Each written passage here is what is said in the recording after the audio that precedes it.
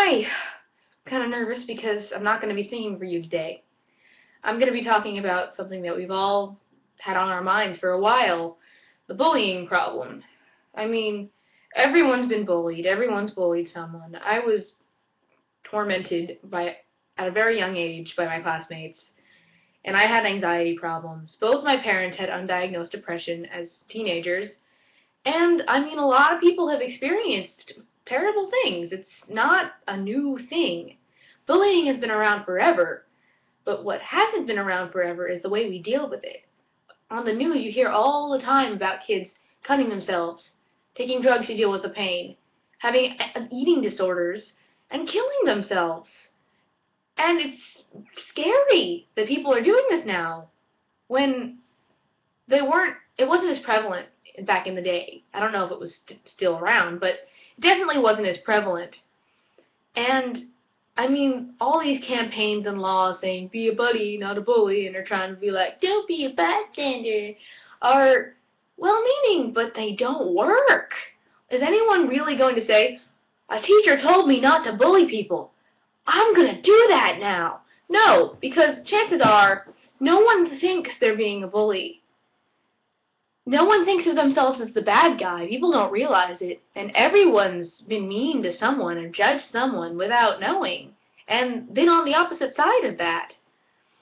The reason I think that people are turning to hurting themselves because of this is, one, because of undiagnosed depression among teenagers, which is really common.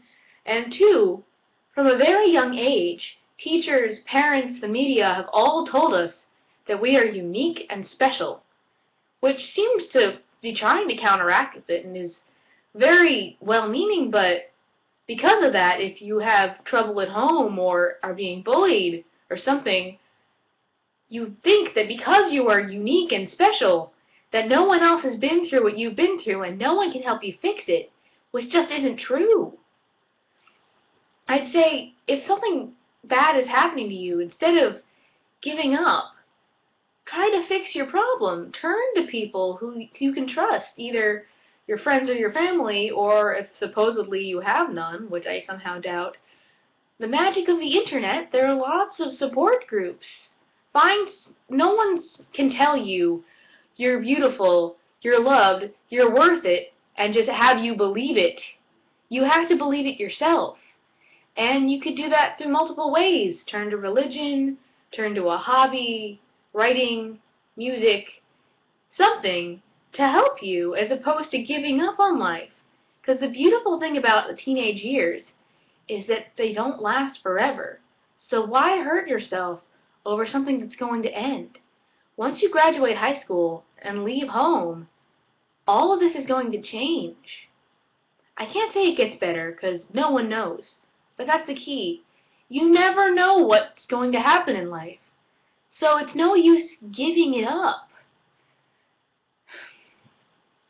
That's why I like the programs like If You Only Knew Me and It Gets Better. Because people who've been through the same things you've been through are talking about these problems and helping you deal with them. I don't know you. I don't know your life. But all I do know is that it can get better. And you just have to wait it out and see. You're not alone.